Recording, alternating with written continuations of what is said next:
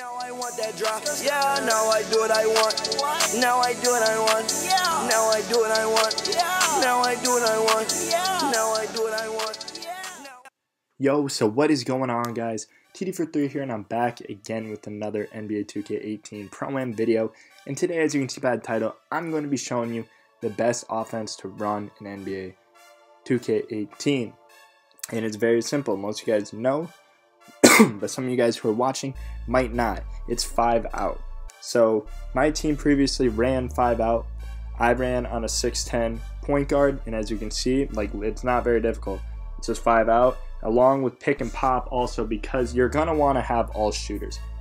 You can run 5 out with pretty much any lineup, but if you have the shooters, then it makes it that much easier because you don't want to collapse down from the shooters. And see, that's what's happening here. I'm just taking the guy off the dribble and no one's helping, because why would you want to give up the 3? So definitely the most overpowered offense in the game. It honestly needs to be patched, in my opinion, but it hasn't been. But as you can see there, we have all the shooters out, and my guy's so big and they can't stop me that it's pretty much impossible to stop. This definitely works better if you have a bigger guy at point guard who can finish well, which is, again, like I said, what I have. But I've seen 6'5 players doing it as well. I've seen 6'10 pure sharps doing it. The game is broken. Sorry about that. The game is broken pretty much, and you get a blow by animation and you're set. As you can see here, if you also want to, you set screens, the sharp loops around, and they either have to step up on them or they're giving up the layup. So like I said, this is a very overpowered offense. It's a good offense. People get mad when people run it, but literally everybody's running at this point. As you can see right there, I set the screen and the roll. Everyone's running at this point, so really people just need to get over it. But so this is what I would definitely suggest.